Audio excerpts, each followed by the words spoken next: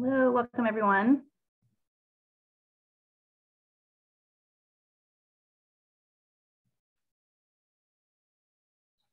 We have some people floating in.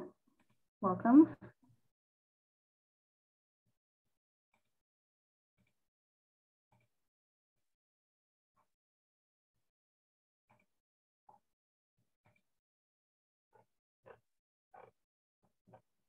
Welcome everyone. We're going to give everyone a couple minutes to kind of get in, but for those that are already here, please feel free to put in your business, introduce yourself into the chat feature, and then in line with this webinar, your website, kind of start to introduce who you guys are, your Instagram handles, right in that chat feature.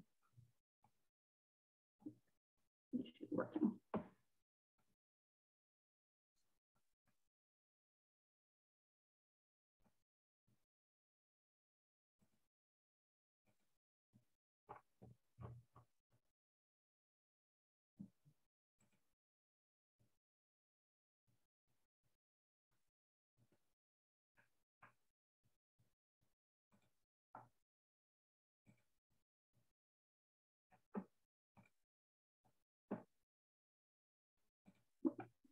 Okay, now I turned on the chat feature. So now everyone can go ahead and introduce themselves into that chat feature.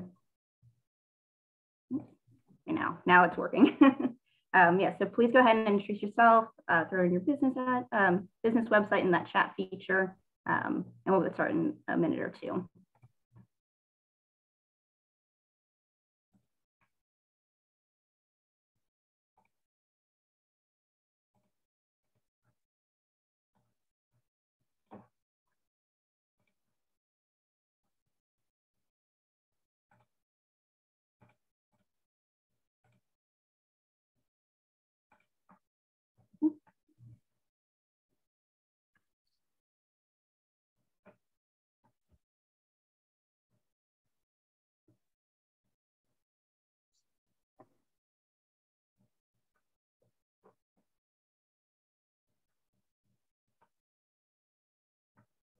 I see we have some members hopping onto, someone from Tweety, makes really great chalk, a few folks from Tweety.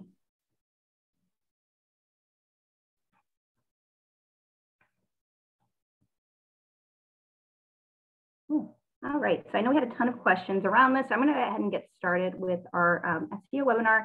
As people filter in, please continue to introduce yourself in that chat feature, put in your website, etc. But without further ado, I am Rebecca Ledbetter. I'm our Director of Marketing here at NextFab. NextFab is a series of membership-based makerspaces here in Philly and Wilmington, Delaware. And we're going to be talking about everyone's favorite topic, SEO. With us today, we have Adam Gingrey. I mispronounced it. Hello, Adam. He's going to actually share, he has a ton of knowledge about SEO. I'm going to go ahead and have you introduce yourself, and then we're just going to dive in. But before we do that, I just want to really quickly let you guys know about the features we will be using today. I can see you guys are still chatting away in the chat feature. Feel free to add in any questions you have throughout this webinar. We're going to save a good 30-40 minutes at the end for your individual questions. We also have that Q&A feature. Add your questions there too. Like I said, we're going to have plenty of time at the end for those really specific questions, really broad questions, whatever you guys are wondering about SEO, website, Adam's going to be answering at the end. We're going to spend about 20-30 minutes on Adam's presentation. And this will be recorded. Adam is going to be sharing out his presentation as well. All that's going to be coming to you guys tomorrow. So without further ado, I'm going to pass the mic to Adam to introduce himself and get started. Hey everybody, I'm Adam. Thanks for giving me a few minutes to chat with you all. It's always nice to talk to local folks. I am a partner at a marketing agency in Old City called Magix. I also own the Philadelphia Piano Institute with my wife, Erica. We have 2 locations, one in Queen Village and one in Bella Vista. And I do a lot of consulting and other stuff. But anyways, SEO is a big part of my life. It's done a lot for me and my businesses, so I'm happy to share. I'm going to take us through maybe a 20-minute long kind of talk about the basics of SEO. If my slides are ever not working, Rebecca, just let me know. Yep. And if we ever need to pause to answer some questions along the way, that's totally fine. But this might answer some of your questions before we get there. So we'll see. But yeah, let's jump right in and keep track of your questions. We'll talk about it. So first of all, obviously, what is SEO? It's just the exercise of communicating to Google and other search engines what's on your website and your other web properties and being found online when people are searching for things. There's a definition here. It's not all Google. YouTube is a search engine too. People do use DuckDuckGo, but you can kind of ignore the other search engines. It's mostly Google and YouTube. What does it look like when you're successful in SEO? You probably want to rank here in the top of the Google Map Pack. That's its own algorithm that we'll talk about later. This is our piano business. And then the traditional SERPs down here at the bottom of this screenshot, you can see the Philadelphia Piano Institute is also #1 in the list of 10 websites. That's like the original search engine before the Map Pack was introduced. As far as if this is really going to work for you or not, that's contingent upon a few things. One, is this actually, do you have a product or a service that people are looking for already?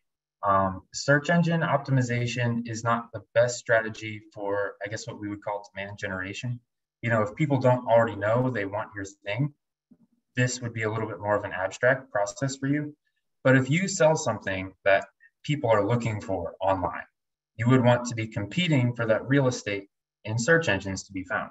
I have an example here, custom cabinetry near me. That's something that people are literally Googling every day, and you would want to be found in the Google Map Pack or in the traditional SERPs. There are lots of other services that get search volume. I heard we have some people here maybe who are making guitars or restoring pianos. Obviously it's music, so it's on my mind, but there are a lot of services that people are Googling and you'd want to compete for that. Also, it doesn't have to be local, you know. Another example here, that's on the next slide. Here's an example from NextFab, Mini Alley. I'm sure you all know this business. I just found it yesterday while I was preparing for this. I think it's unbelievably cool, but it's not local, you know. People aren't Googling bookshelf inserts in Philadelphia, but it would still benefit from SEO because you can optimize a website and have content that can rank when people Google these things, and they would be qualified to buy your product. Also, if you have something that nobody knows they want, right? But there is an established audience, like niche blogs for that audience, you can still be successful with SEO. An example is somebody emailed me recently who patented a product for the concrete construction industry. And he was like, how can we market this with SEO? And I was like, well, obviously no one's looking for this because they don't know it exists. But there are a lot of people out there, you know, Googling how to pour concrete better, how to level concrete better, how to get concrete jobs, you know, whatever, I don't know. You could have a website and write 100 blogs about this. And over time with SEO, you can get an audience of people reading your content, and then you upsell them to your product. An interesting little tie-in here is I went back and watched that Kickstarter video, which I thought was very cool. And this is an opportunity where if you actually built a little bit of a community or audience through your website, and the same applies to social media, of course, you know, you could have a pop-up on your blogs. It's like, hey, we have a new product launching. Get involved with our Kickstarter. There are cross-sell opportunities here, and it's kind of called audience-based marketing. That's kind of the new hip thing. And you can do that with SEO, even if people don't know your product exists. Here's some examples of how many people are looking for this stuff. I just plugged these keywords into the Google Keyword Planner tool to see how much volume there is. I was shocked at how many people are Googling laser cutting services. I don't even really know what that is exactly, but I saw it on the NextFab website. So here we are. If you have a service or a product that you think people are searching for, you can plug it into the Google Keyword Planner. You can use tools like Answer the Public or just Google keyword research tools, and you'll find them and you can kind of see what to go for. But this proves there's a reason you would want to be ranking on Google for these things because people are searching for it. That's a free tool, right? That Google keyword. Yes, you need to sign up for a Google Ads account with your Gmail, but It's free. Yep. And also there are hundreds of keyword planner tools that you can find. Answer the Public is a good one. But if you just search for that, there's probably a new one that was launched yesterday that's awesome. So if you want to start doing keyword research, just Google keyword research tool and you'll find a whole bunch of free ones that are great as well. That's just the one that I use every day. Those are all things that people will be searching for locally. Nationally, we already looked at the bookshelf insert thing. That's a lot of people looking for that. It doesn't have to be targeted locally. All right, so moving on to the 5 facets of SEO. We already talked about the map pack. That's one. If you have a local shop or a local service, that's going to be very important for you. You might even get most of your business from there. The traditional search engine results, people actually do still click on them, even though you have to scroll past the ads, you have to scroll past the map pack, sometimes other stuff. People still will research all the way down to look at that list of websites. And if you're in the top 5 or top 3, there's a lot of built-in authority there. People will think you're the best option, even if it's just you have someone behind the scenes manipulating Google's algorithm to get you there. There's a built-in level of authority there. For makers, I personally think image SEO matters. If people are Googling piano lessons, they're not going to open the image tab. They don't care. They want to read like how much does it cost, like where the teacher is, stuff like that. But if you're selling, tables, you might get someone who Googles, custom tables in Philadelphia, and they'll just open up the image tab to see who has the nicest looking tables. So to do that on your website, you just need to have lots of good images, and you need to optimize those images. There's a code tag in an image. It's called the alt tag, and that's intended for visually impaired people so that they can be read to what the image is about if they can't see the screen. But Google actually crawls the text in the alt text tag on an image to see what the image is about, and then it can rank that in that image page. So you'd want to think about that. Google Shopping, I think I actually have here. This is image search, by the way. There are ads on the top, so you can ignore those. But down here, you have the Philadelphia Table Company. They know what they're doing. They have some really great pictures with alt text in there. So I would recommend doing that. Shopping is a little bit of a different beast. Now, if you just have a service where everything is custom, this might not be a great fit for you. But let's say you make, coffee tables, just back to the table example, and you have an e-commerce website. You have to have a Google Merchant Center account, which is free. Just Google Merchant Center and set up an account. And then you have to have a shopping feed, which let's say you have a Shopify website or a WordPress website or a Squarespace website, and you have e-commerce enabled, meaning people can actually click onto a product page and then buy it. You can automatically hook those up to Google Merchant Center. And then when you Google something and click the shopping tab, your placement can show for free. You don't have to run shopping ads. You can actually just have your products show for free. And that's very important because it shows the price, a good image, it can show reviews. And people will very often just bypass the first page, the regular search engine results totally to get to shopping results. I think I also mentioned video here. I did. So let's go to that video image. This is happening a lot these days. If you Google some kind of an informational query, you're going to see video listings. And basically, we're going to talk about how you can choose blog posts in a few minutes here. When you do that blog research and write a blog post, which you would need to rank on Google, you can just make a video about that same subject matter. You can use your blog as a transcript, record a video, and then embed that video on that corresponding page on your website so that when someone Googles something like how to design your living room, you're going to show up on the first page of Google in this video list. Over time, as you accumulate authority in your space, you're eligible to show here. So your website could have a video showing here. You could show in the Google Map Pack, and you could show in those traditional 10 website results. So there's a lot of real estate to go after by thinking about these different areas. So how do you actually do this? The first most important thing is your website. Invest in a good website at the beginning because you don't want to have to redo it as you grow. It'll hold you back. It has to be very fast. That's actually a ranking factor. Like, it's in the algorithm. If your website is slow, it won't rank as well as a fast website, all other things being equal. It has to be mobile friendly. Obviously, every website builder is now. It's hard not to have a mobile friendly website. Good site structure. What that means is, first of all, have a different page for every service you offer or every product you offer. Back to piano technician and restoration. Let's say you do all that stuff and you just have a one-page website that says, I tune pianos, I restore pianos, and I sell used pianos. Well, you're really holding yourself back because you'd want to have one page for piano tuning with lots of content about piano tuning, one page for piano restoration services, lots of content about that, and then another page about pianos for sale in your city. That's how Google can digest what's happening on your website and decide what page needs to rank for what. Internal links. This one's really important and it's confusing. So here's an example. You're going to need blog posts that are industry specific on your website.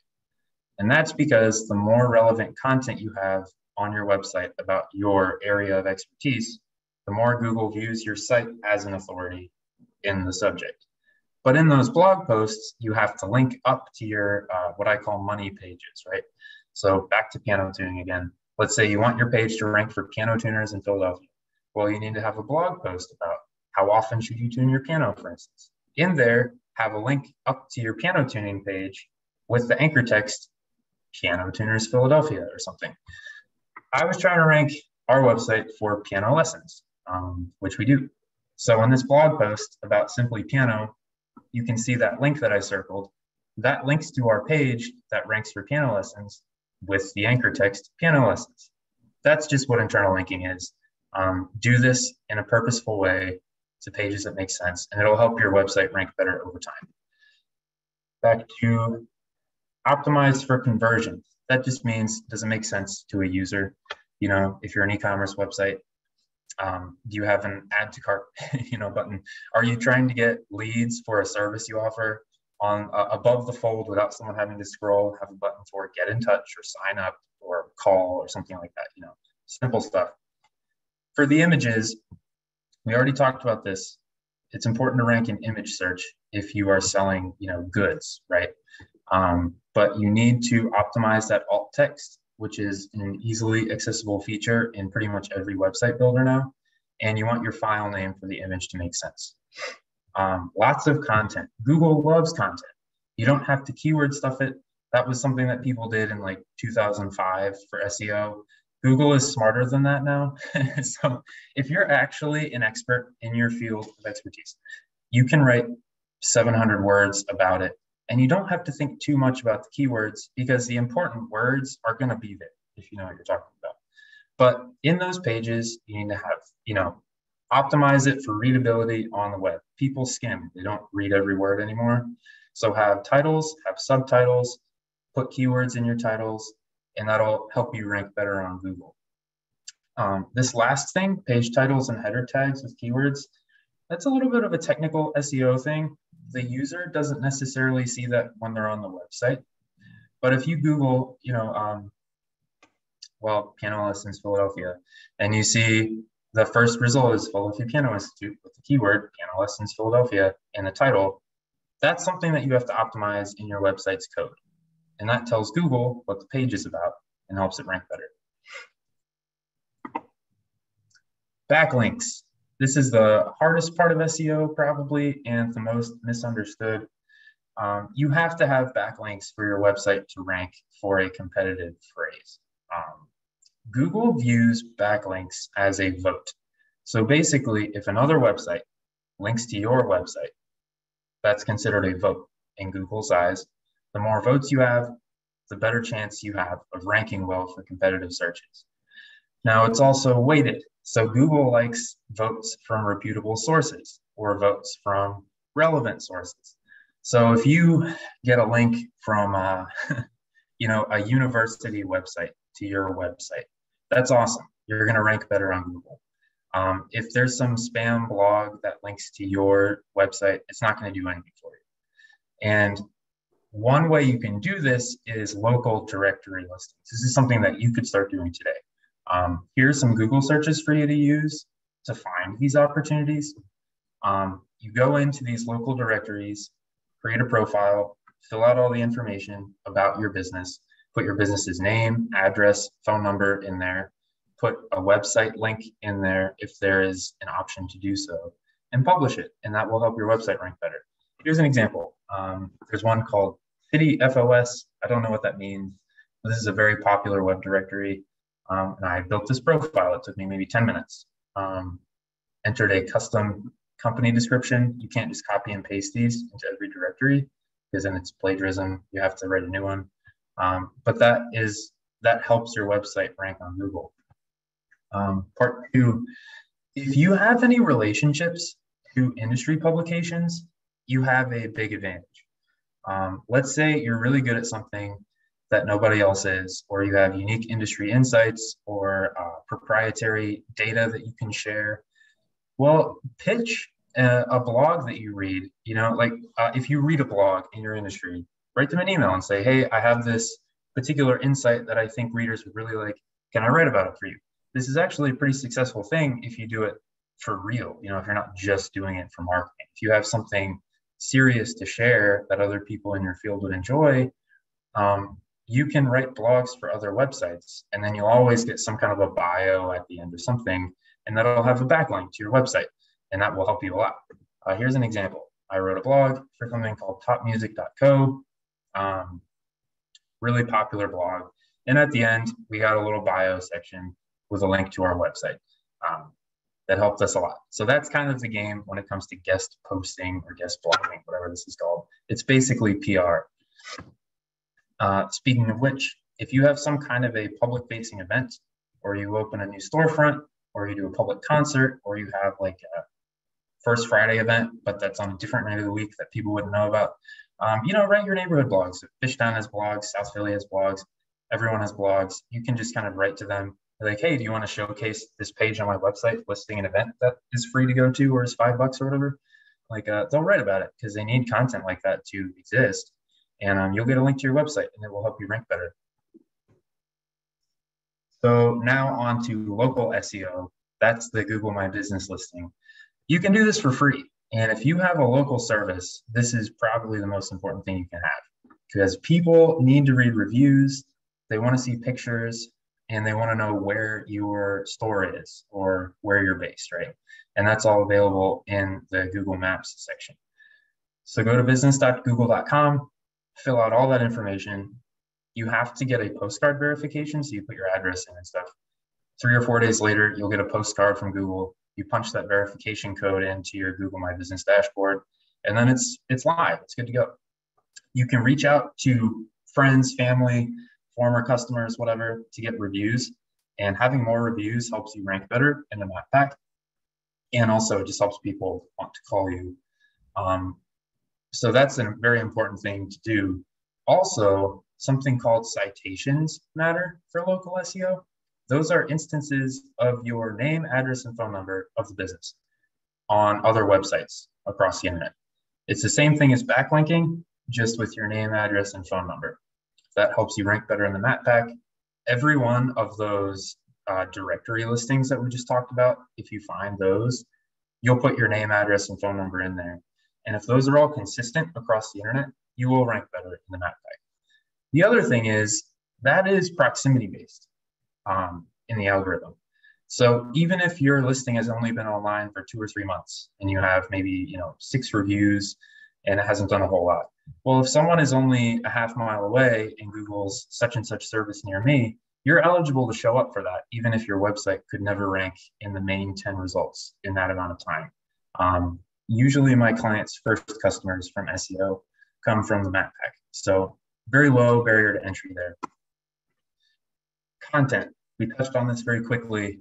On your main service pages, you need to have a lot of content, first of all. Like the homepage of the Philadelphia Piano Institute has something stupid like 1,000 words that no one's ever going to read, but Google likes it. So you have to do it. But then you need all those blog posts we talked about industry specific material, because that helps your authority online grow and helps your website as a whole rank better. So how do you choose these blog posts? Write about things that people are actually asking. I have an example here. Don't write 5 steps for designing a great website. No one would ever type that into Google, I don't think. Phrase it in a way that a human would actually interact with the search engine, like how to design a fashion website.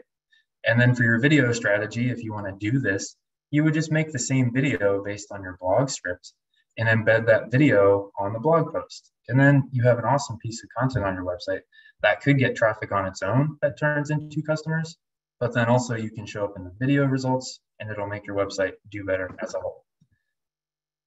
If you want to start compiling lists of blog posts, use this free people also ask thing. When you Google a question that you could take your area of expertise, whatever it may be, plug that into Google, just search it, and then scroll until you see this people also ask feature.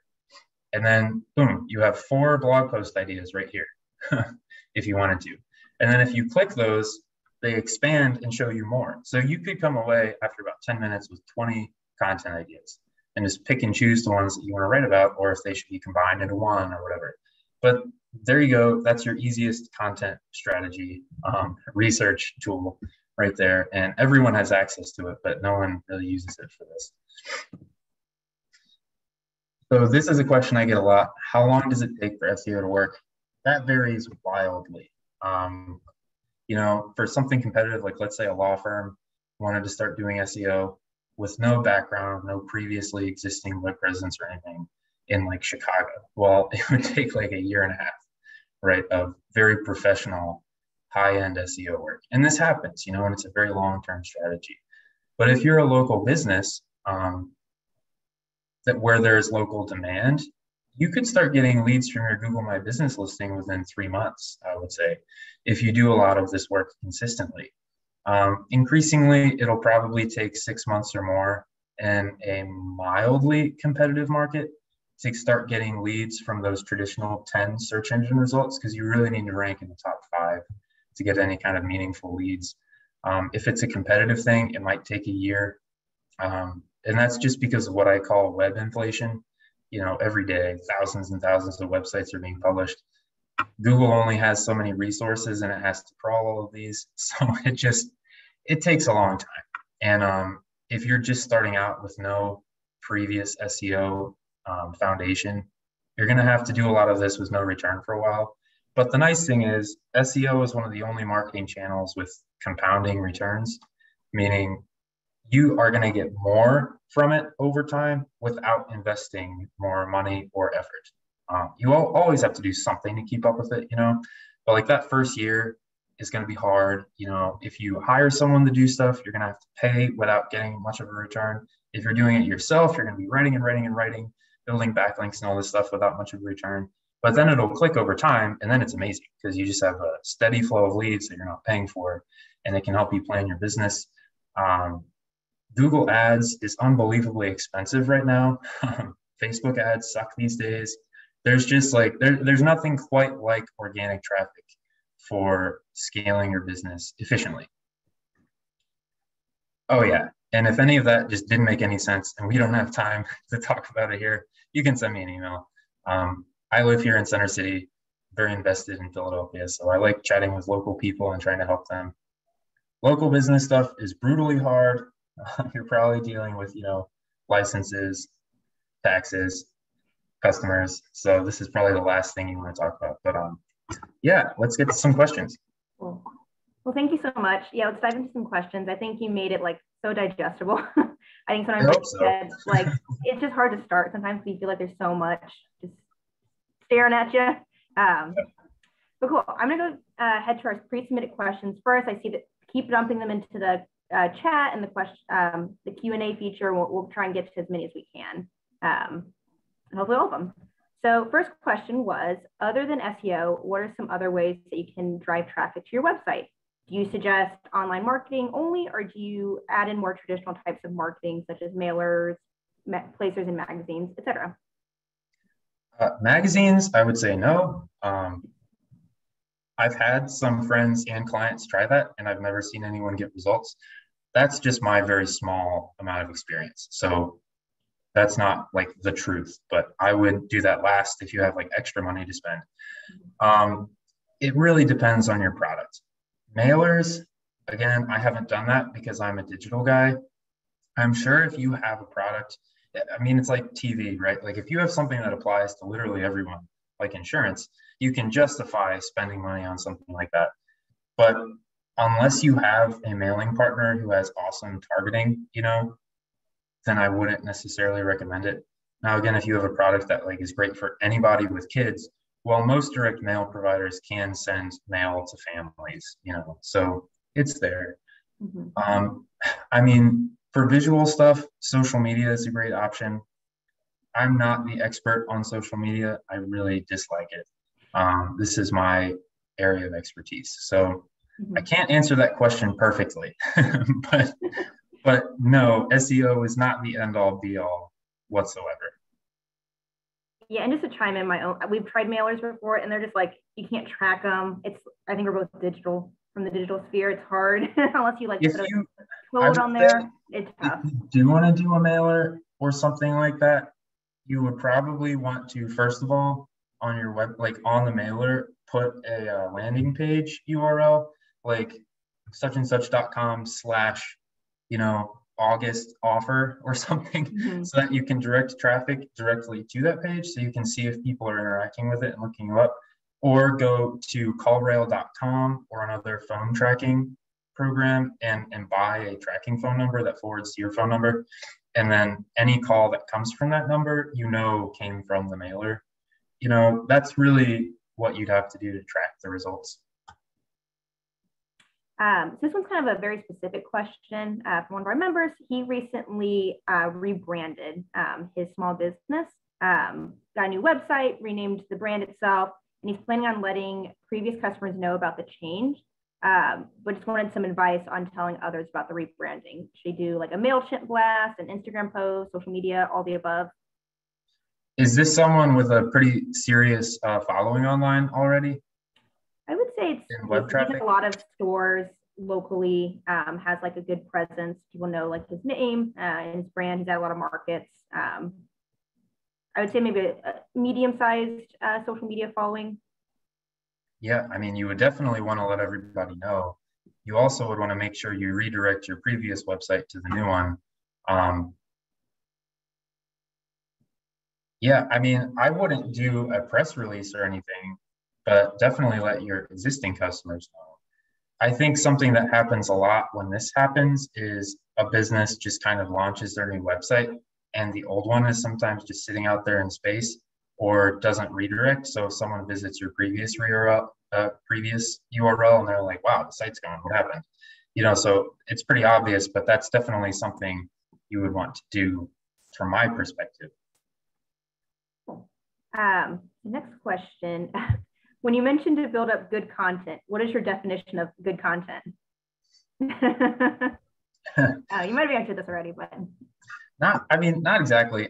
Make sure it treats a very tight subject in depth. So something that rambles about a lot of different. Let me try to come up with an example.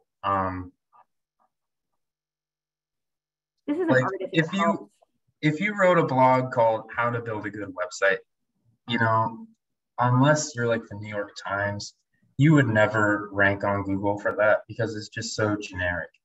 So pick something that really speaks to a core audience and then drill deeply into that.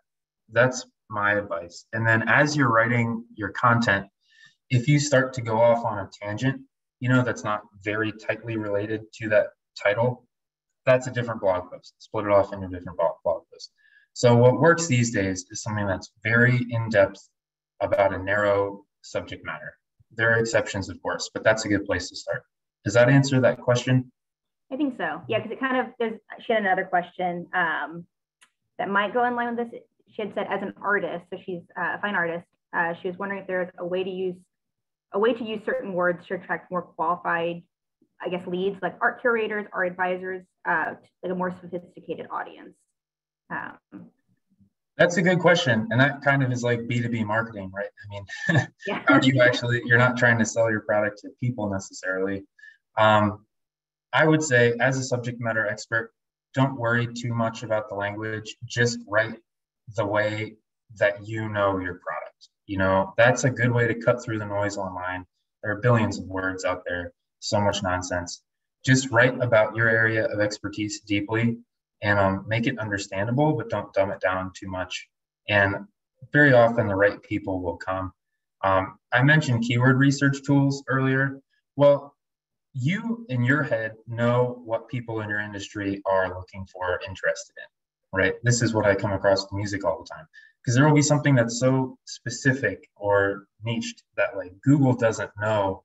There's not enough data for it to populate search terms in these tools. But I know that people are thinking about this because I thought of it, you know, as an expert in this particular field. That's something that you could write about online or blog about it. You can also scroll through Quora or Reddit, one of these like aggregators, and just look at discussion forums. You're going to find little topic ideas all the time that could end up making you money that wouldn't have shown up in a keyword tool or just off the top of your head. Yeah, it's almost like, I feel like it's the theme, research, but go with what you know as the maker is the expert. Cool. Are video clips or changing images, I guess in the GIFs, better to use on websites to attract audiences? I think they're saying versus like images. It doesn't matter. You can use either or. Yeah, I don't think there's a big difference because they're both going to have that alt text attribute that we talked about. Like if you upload an image to your WordPress site, whether it's animated or not, you're still going to have those attributes that will help it rank on Google. Whatever you think people actually want to see, you know your audience. So if they like animated images, go for it. If they would think it's corny and want just like a product shot, do that instead. Cool. So next question, is it necessary to have a reviews page on your e-commerce website in order to get ranked better on Google? No, but if your results have review stars showing in them, you will have a higher click-through rate.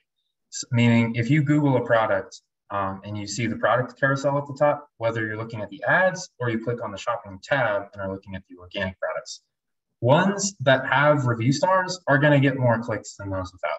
And this is hard to do because, like, let's say you don't have that many reviews or you don't have a sophisticated Shopify setup that allows you, like I buy shoes from Kizik. I just buy them every 3 months. I only wear the same pairs of shoes. And I left them reviews because I've bought 3 pairs of their shoes, or 4 or 5 or 6 now. And they send me emails reminding me to leave a review. Well, you probably don't have that yet. So it's tough. But over time, you will accumulate reviews. And that's the main benefit, is a conversion optimization element. Like when they're on your website, they'll be more likely to buy if they see reviews. And on Google, you'll get a higher click-through rate because people will see the review stars and think, oh yeah, I want to click on that one, as opposed to that one who doesn't have reviews. This is kind of a long question. So hi, we often link to local businesses in Philly. They're real estate companies, so they often shout out places to visit, landmarks, etc. They also do lots of like local guide blogs, shopping, etc. So her question is, they'll often link to their Instagram, but is it better to link to their website? People these days put all their info on Instagram, so for the ease of people reading it, it seems better, but maybe not for SEO purposes. Are we, to clarify, is the question the person is linking out to other websites, or they're getting links from the other websites? I believe it's they're linking to the outside Instagrams. Okay. So I think they're doing as a favor, like, is it better for that business to then link to their website?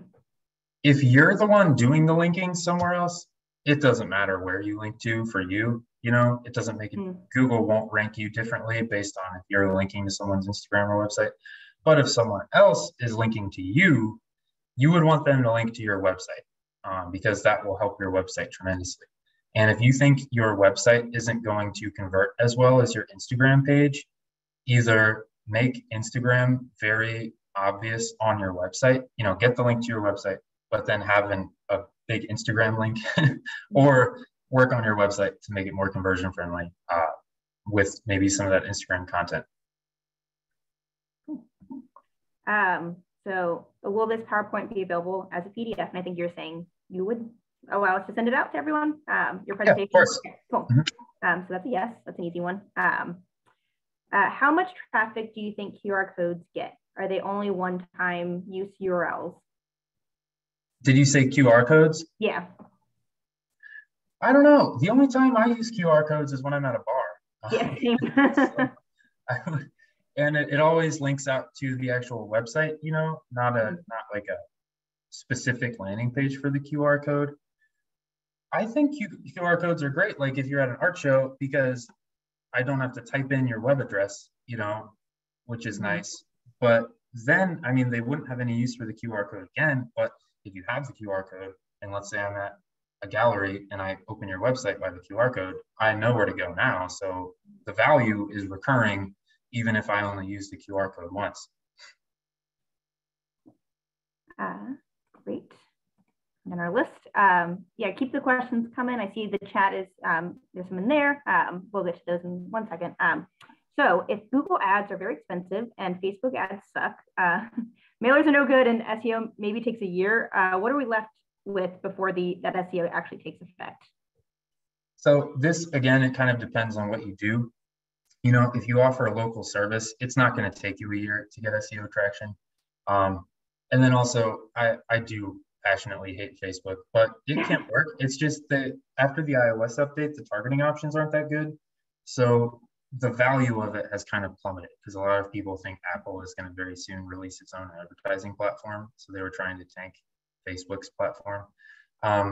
But if you're selling fine art in the city, there are a lot of people qualified to be customers. So you could do an awareness campaign on Facebook and Instagram and keep it very cheap. You know, you can target affluent families who have shown interest in art before. Just before you do that, make sure you install the Facebook retargeting pixel on your website so that you can double dip on that traffic. If you're going to pay to send people to your website, you want to gather those audiences via retargeting audiences, like, you know, define people who are abandoned cart checkouts or, you know, people who visited my gallery page and then left or whatever. Create these buckets of audiences and then show them ads again, because it takes people more than one visit very often to buy.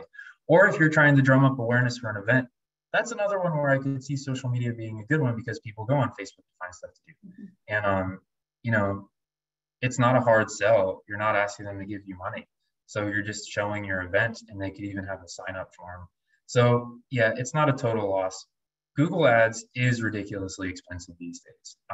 Shopping ads are very good for super cheap products, like drop shipping businesses that just try to do 10 million in revenue and make 100 grand in net profit. You know, like that's who's doing well on shopping seemingly these days, because there's no friction. Like, oh, it's a $7 product. Let's just buy it. But that click cost, you know, 99 cents. So the margins are terrible. For leads, like if you have a service, if you Google music lessons, for instance, you have these huge venture-backed companies, even Virgin, like the Richard Branson company, they have a voice lesson program now. They're advertising. Well, they don't care how much it costs, you know, but like a local teacher is thinking like, oh my God, I spent $100 on ads yesterday and I only got one email. Well, that's actually pretty good. But if you don't convert these people into students very quickly, you're just burning money. So it's tough out there on Google ads because everyone's spending a lot of money. I think I got away from the original question. Yeah. But I think it was just what is worth, in addition to SEO, since that is organic and mostly free, like what, do you have any other recommendations, I think, when it comes to like marketing and what you should invest your time and or money into? Yeah, well, you can test Facebook and Instagram in small buckets. You know, you could spend $20 and see what happens. It's not going to hurt you. But then also just kind of like guerrilla marketing in a way, interacting with other people's brands and partnerships, I've realized is a very important thing. Like if you can find somebody who has an audience and provide some value to their audience, that could be the cheapest way to kind of hack the growth curve for you. You know, it's tricky, but invest in visual media. Go ahead and try some Facebook ads. it might end up working really well for you. The nice thing is you can turn it off whenever you want. You can spend $40, and if you don't like it, turn it off. For leads, the quality of Facebook has just plummeted. It's mostly junk these days. But if you're trying to sell fine arts, it's visually stunning. You know, if your photography is good, it could end up being successful for you. Cool. So what about hashtags? Do they drive traffic like keywords do? Well, that's kind of a social media thing, and that's a little bit outside of what my focus is these days. But if it's a popular hashtag, yeah, you know, go ahead and use it. But I'm not a social media marketing professional, so there's no tie-in with Google, if that's the question. Yeah. Like, there's no, I mean, I suppose people do search for hashtags on search engines just to see what happens, but that's mostly native to, you know, Twitter, Facebook, whatever. Like, I would agree. We do social media a lot. Hashtags are just for discoverability within that app. They don't want you going like outside of it. Cool. Just kind of in line with that, what are the prices of the Google or Facebook or Instagram ads currently? So Google, for instance, is a bidding model. So how much you pay for a click is just a little bit more than what the next highest bid is. So if you're selling cabinetry services, for instance, you know, and you build a campaign and set your bid at $5, if the next highest bid is, you know, $4.98, you're going to pay $5 for that click, and then kind of assume levels of 10. So a 10, like if you can get your ad to be compelling enough to get a 10% click-through rate, meaning 10% of the people who see your ad there on Google click on it, that's pretty good. So 100 views, 10 clicks. And then if you have a conversion rate of 10%, that would mean one of those clicks turns into someone who emails you inquiring about your services. And then your end close rate is completely dependent on your ability to sell, or, you know, your price, all this kind of stuff, right? So that's variable. Well, let's say it's 20%. So you need to get 10 leads to sell 2 jobs. You know, you can kind of work out your own pricing model that way. And then if you set your bids at $5 on Google and realize you're not getting any clicks, well, you might have to raise your bids to like $7 or $10, and then the model will just double, you know? So that's one way to work that out. Facebook, probably around $2 a click, you know, depending on your targeting. That's about what I've seen. Retargeting can be cheaper because it's just people who've already visited your website and you're not necessarily competing for inventory the same way. But your conversion rates are going to be very low. So those are kind of ways to think about it. If you can figure out what your average cost per click is, and then go by levels of 10, you know, 10% click-through rate for search ads, close to 1% for social ads would be pretty good.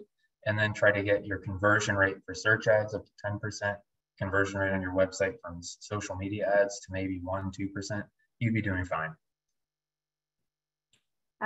So if I do custom stuff, but make pieces as examples and as a way to show competency, what would be the best way to show those pieces in an effective SEO way? It's a good question. So it sounds like this is not an e-commerce website where people can check out a product on the website, correct? Yep. Well, depending on what the product is, people may or may not be searching for that product online already, but they very well might be. I mean, like there's even people Googling scrap metal sculptures for sale, you know? So pretty much whatever you can make, there's probably someone looking for it. Just make sure that you have a lead form, like a get your custom quote, or tell me about what you want. Or you could even have a list of products above the fold. You want people to be able to see your examples without having to look for them on your website.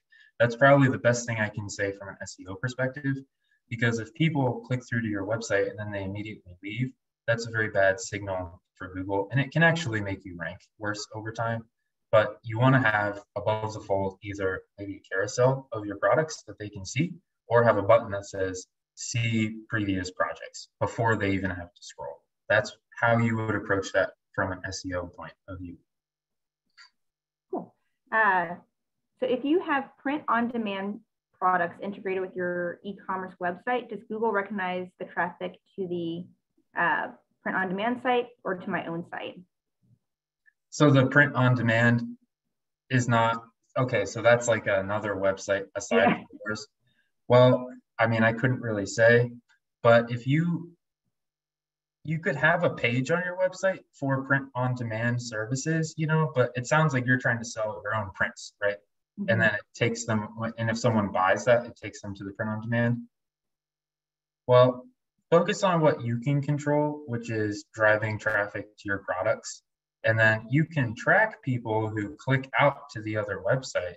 If you have Google Analytics installed with Google Tag Manager, and this is getting technical now, Mhm. but if there's a button out to that website, you can track how many people click that button and leave. And that might help you get some insight into what actions people are taking. But yeah, if you don't control that other website, you can't make it rank better on Google necessarily.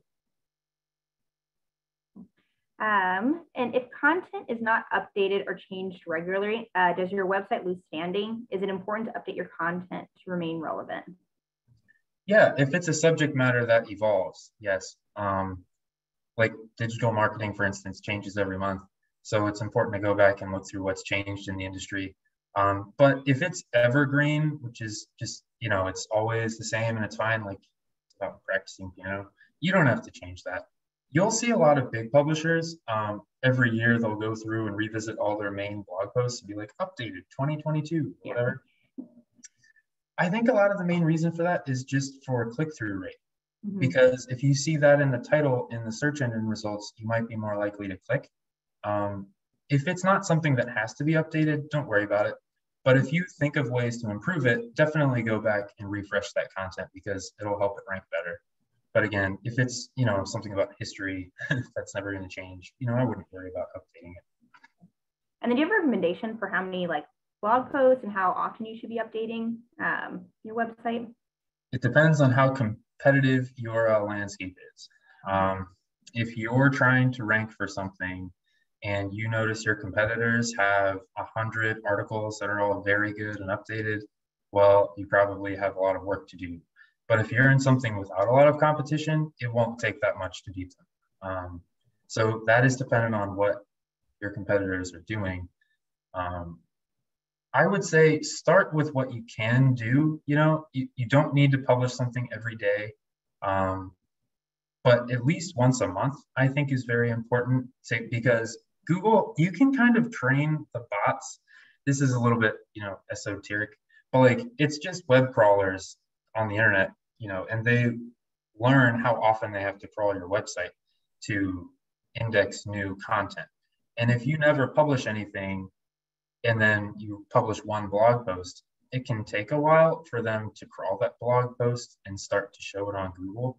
But if you kind of train the algorithm to index your site more quickly, that can happen. So do it fairly often, at least once a month, if possible, if you have time. But you don't need to publish every day. If you have a lot of time and are very motivated to kind of get things moving early, weekly would be great. But never sacrifice the quality of what you're publishing just to get more blogs out. Much better to publish one really good blog post, like a very deep guide on one very niche subject of like 1,000 words every month than it is to publish 3 cheap ones every month. Other than the Google business page, is there anything else that needs to be done for my business with Google? Well, those directory listings that we talked about, once you set up your Google My Business page, and seriously, make sure you fill out all the images, put in all of your business categories, write a good, meaningful description. If you're bilingual, put it in English and Spanish, do all that stuff because people read it and get reviews. But then once you have that there, those directory listings we talked about, that's how you get your Google My Business listing to rank better in the map pack. So that would be the next thing to do. It's not a Google property, like those are all third-party websites, but you're able to build profiles on them with your Google My Business information on them. And that's very important to get you ranking in the map pack if it answers that question. Also, on your website, in the footer of your website at the bottom, put your business name, address, and phone number. Like that counts as a citation. Google uses that to map it to your GMB listing, and it'll help it rank better. All right, just more questions. What would be a good example of using keywords in your title page and header tag This is a tough area to incorporate keywords sometimes. What's a good example of how to write a good title tag? Yeah. You definitely want to write it for humans and Google. So it takes a little bit of strategy. You have, if I remember correctly, 65 characters for a title tag. So because you don't want it to get cut off, you'll see that ... It actually shows more characters on mobile these days than on desktop, but keep it to 60-ish characters. Like for instance, the piano business, it's not very sophisticated. It's just piano lessons Philadelphia with something about teachers or whatever. Like, I don't love it, but it works, so I'm not going to change that. But if you're in a competitive field, you want to also write it in a way that compels someone to click. Like, if you have an offer, you can put that after the keyword. Or if your business name has your keywords in it, like the Philadelphia Table Company, you could probably just put that in there along with, since whatever year or whatever you want to do that's like marketing language that could compel someone to click. But you need to have the most valuable keyword represented in your title tag. The headers are a little bit different because there are levels of these and they're HTML attributes. So you have H1, which is the biggest heading on the page. That's what Google looks at to see what the main on-page content for that page is. H2s are the second level of header, like the second largest one. Those are for subdivisions, for big ideas. H3s just help you divide it further. The best way to think about those is, what is a logical way to format this content so that someone could skim it and see what the hierarchy of content is, and like, could they come away with something valuable from skimming your headings? That's the most important thing, is to keep people scrolling through your page. But the title, get your most valuable keywords in there, because it's more of a heavy-handed SEO optimization that you have to do. I think that answers that question. Feel free to follow up if I left that nebulous. Yeah, I think that sounds good. So I see there's a ton more. I'm going to take two last ones to do. Where do you get the images for your blog videos? Blogs, I guess, / videos. Do you do some light filming, take some pictures, buy stock images? For me, I just buy stock images or use something like Pexels, which is free. If you have custom products, and maybe you have a light box at home, your own photos would always be awesome if you're trying to sell goods, right? And that's kind of what the angle of this talk was for my businesses. I'm not selling physical goods, so my image strategy is a little bit different, and it's not as big of a deal for me. But if you're selling tables again, I would try to make them custom to you. I would try to take my own photography, put those on the website. Smartphones these days too, just, they're great. Yep. All right, so last question, I'm trying to pick a good one, but it's a good one. How long do I have to start my website before the business registration process and grand opening of the service? And I think they mean like with the Google My Business stuff, all those directories. Yeah, that's a good question. You can build a website as early as you want to, which I think is a great idea because it takes a long time to rank on Google these days.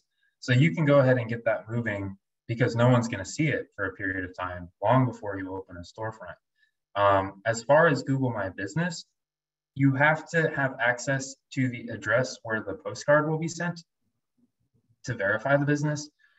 But as soon as you have access to that, go ahead and do it.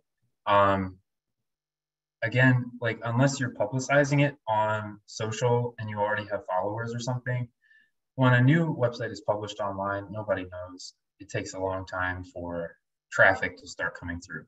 So I wouldn't really worry about, and you don't need a business license or anything. You don't need like a tax ID to set up a Google My Business account or to launch your business website. So go ahead and do it as soon as you can. You want to get that ball rolling as soon as possible. All right, well, that's all the time we have for today. Adam, thank you so much for all the millions of questions we had and kind of breaking it down so well. Just wanted to remind everyone, we will be sending this recording as well as Adam's presentation, as well as an article summary. We'll be posting on social media and that kind of thing. But yeah, once again, thank you so much, Adam. And thank you everyone for of course. Thank you, everyone. Have a good weekend. Cool. Have a good one, everyone. Bye. Bye.